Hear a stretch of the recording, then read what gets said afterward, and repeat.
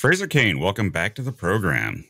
Glad to be back. Fraser, it was a good year for space, 2023, and we got another good year coming with 2024. So what was your favorite development in space science for 2023? You're going to love this. It was cat videos from space. I take it from the pause. You have no idea what I'm talking about. So the NASA's Psyche mission is on its way to go to a metal asteroid, which is just the coolest thing ever. And that's going to keep us really entertained. But as part of the mission, they are testing out a tight beam laser communication system. And so when the spacecraft was tens of millions of kilometers away from Earth, they pointed back at our planet and they transmitted a cat video at hundreds of megabits per second, which is so much faster. When you think about the New Horizons mission, it was transmitting in just a couple of bits per second. And it took 18 months to transmit all of the data that was picked up from New Horizons when it passed by Pluto. It's a couple of days of images. It took 18 months to get all that data back home. But Psyche is demonstrating that they have a new way to transmit data in space, which is via laser. And they picked up the transmission from Psyche with a telescope.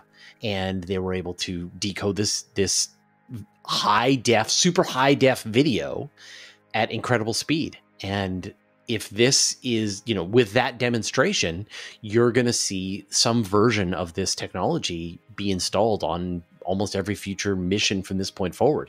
And a lot of the missions that are just great ideas are held up because there's too much data that needs to be transferred home.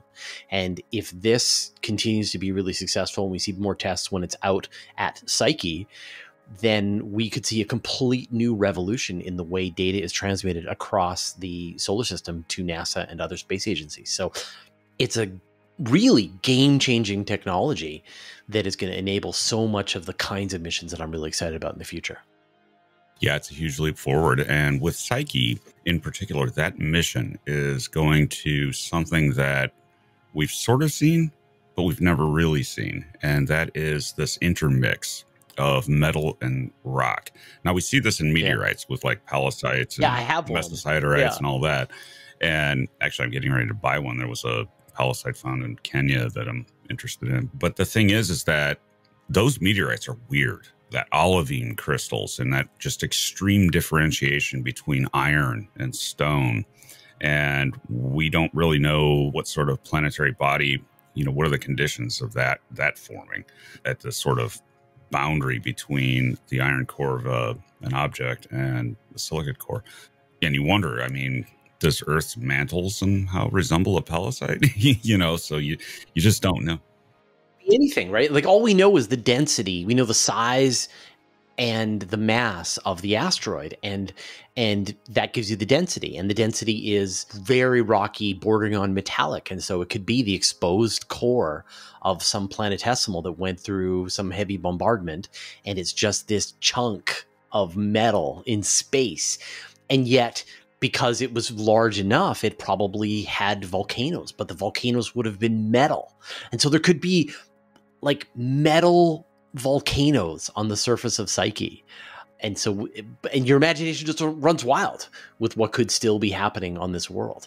Or it could look very much just like a regular old asteroid. It's going to look dirty and like asphalt. And yet we know that it's got that density. And so when the spacecraft gets there, it can orbit around it. It can start to make really detailed gravitational mapping of this asteroid and tell us so much about it. But I'm like rocky meteorites are fine, but they just feel like a rock. Metal meteorites are special. They feel like a piece of alien space metal, like absolutely. That you're holding on to this thing that looks like an asteroid or like a meteorite, but it is strangely heavy, and they are just wondrous. Like, I'm glad you're buying one. I've got a bunch of meteorites, and they're not that expensive, for tens of dollars, low hundreds of dollars for something a little more substantial. You can go out and buy a piece of space metal, and I guarantee it will give you superpowers. I do not have Not Gary. superpowers for my meteorite collection. Yeah, I mean, you might. I mean, the superpowers are all really mundane. Like one of my friends who I gave a meteorite to, he found that after he got it, he didn't have bad weather when he went on motorcycle trips. Well, that's useful. Yeah, totally. So I think those are the kinds of low grade superpowers that you can expect when you own your own meteorite. So if you're in any way fascinated by this, get a meteorite. Yes, I may possibly have become better at boiling eggs as a result of a meteorite. That sounds really legit to me. Yes, it's true. Now, interestingly, when we talk about that, the idea that meteorites are weird, one of the weirdest aspects of iron meteorites is the Widmanstätten pattern, where you can etch it with nitric acid and actually see the crystalline structure of this meteorite that probably was the result of it cooling and crystallizing out into different sort of alloys of iron and nickel. And there's just nothing like that on Earth. Yeah.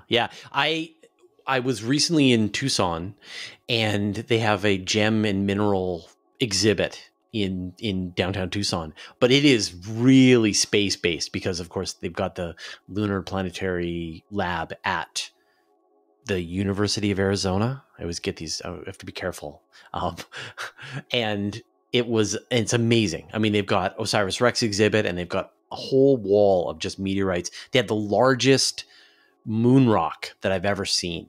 And a lot of those like pallasites, ones that are sliced down and then etched, and you see just this amazing crystalline pattern. Yeah, it is a rabbit hole of a hobby to get into, collecting meteorites. Like, I just have the one big one, but I want more.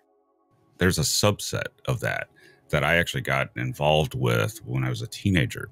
So there are two impact structures in my state, very ancient ones, and I would go down and collect shatter cones, which are a geologic feature caused by a meteorite impact, an asteroid impact. And I actually would go down there and hunt them. I still have some.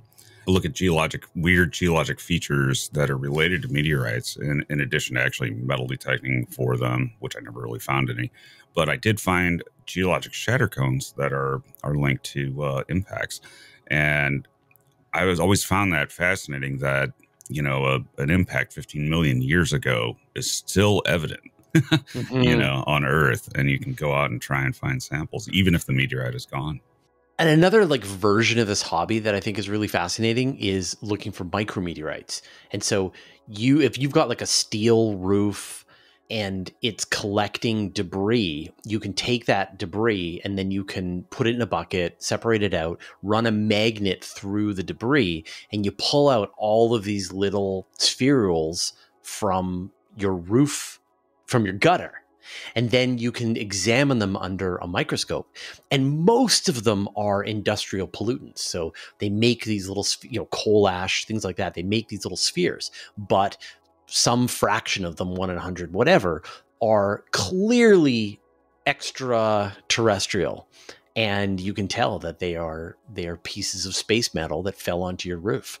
And you imagine how many of those are on your roof that are the rock kind that you just can't pick up with the magnet. So there's a great, I did an interview with somebody who does this. There's some books you can look into. And so if you want to go meteor hunting, but you don't want to leave your house, you can still do this.